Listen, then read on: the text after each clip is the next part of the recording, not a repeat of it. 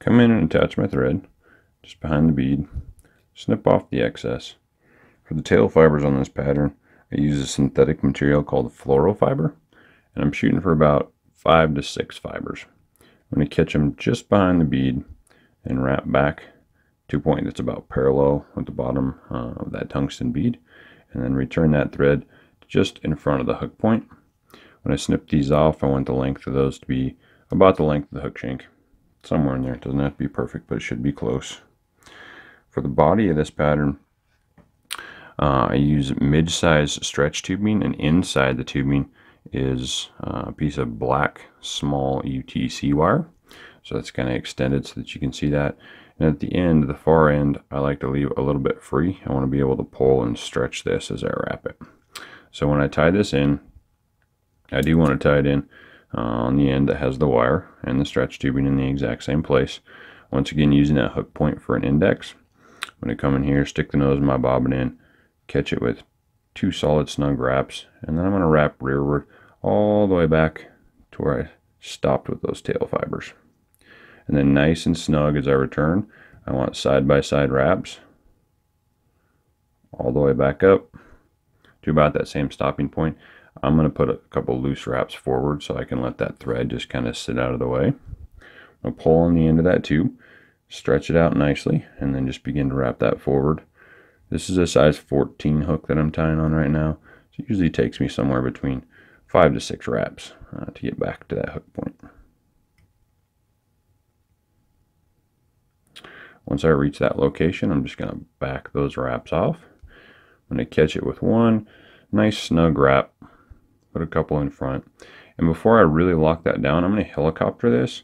And obviously that's not to break the tubing, but it is to break the wire that's inside the tubing. So we'll helicopter that off, and then once I do that, I can stretch it and get a really nice compact tie-in point. Snug that down and then come in and snip it off with my scissors. The next material that I'm going to bring in is my ostrich herl, and I'm going to catch that by the tip right there at that same point where I left off, and I'm actually going to wrap back on to the last little segment of the tubing, lock that down, and then bring my thread forward and out of the way. And before I bring this forward, I'm going to put a little drop of Zap-A-Gap right on that same location. And the purpose of that, number one, it does lock down the end of the tubing, which is a good thing, but it also locks in the stem of this ostrich herl as I wrap this around. The stem's the brittle part, and so when I lock that down in the Zap-A-Gap, just gives it a lot more longevity and protection when I'm fishing this. So I want to shoot for 4 to 5 wraps right there into the Zap-A-Gap. I'm going to clump them up together right over the top of each other. Bring that over when I've got my 4 to 5. Lock it down on the thorax. Snip off the excess. And I'm going to just moisten the tips of my finger, kind of bring these fibers back and out of the way. Makes it a little bit easier to manage.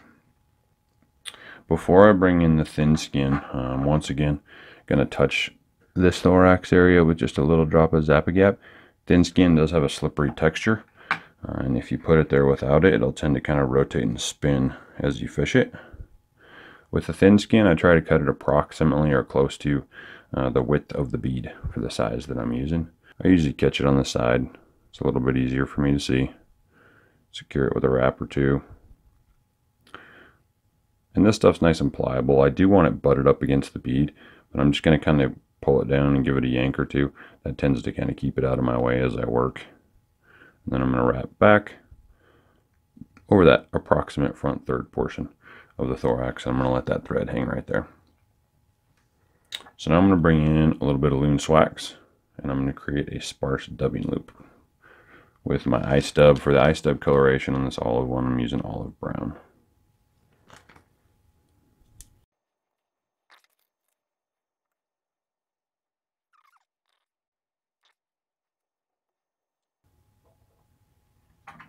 Before I bring that dubbing loop forward, I'll put a little drop of Zap-A-Gap on here on the base of the thorax, and this just locks down those fibers as they come around.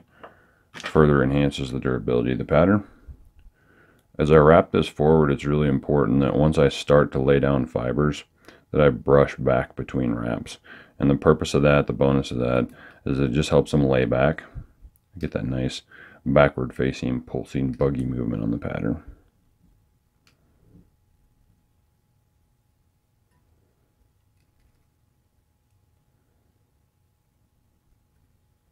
I want to go all the way up behind the thin skin. I really want to pack this dubbing in right behind the bead. It's going to make for a more effective finish.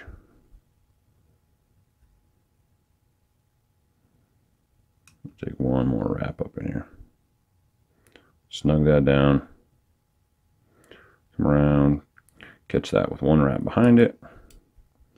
One wrap in front of it.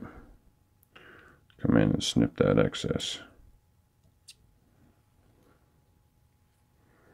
Reach in and just kind of pluck out some of these extra fibers so we still expose the back end of that fly.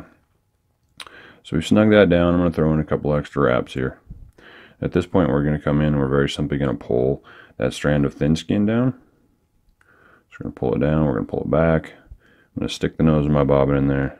I'm going to come up over the top of the thin skin, collapse it, secure it nice and tightly behind the bead with a few more wraps.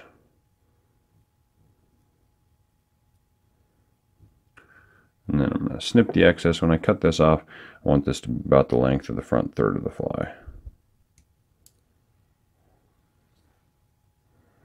Then I'll whip finish that by hand. Now I'm going to bring in some UV cure material. You may have your preference. For this, because of the fact that this thin skin is flexible, I like to use the Fine Flex from Deer Creek because it'll actually wiggle, and durability seems to be a little bit better on this flexible material than it does with the rigid material.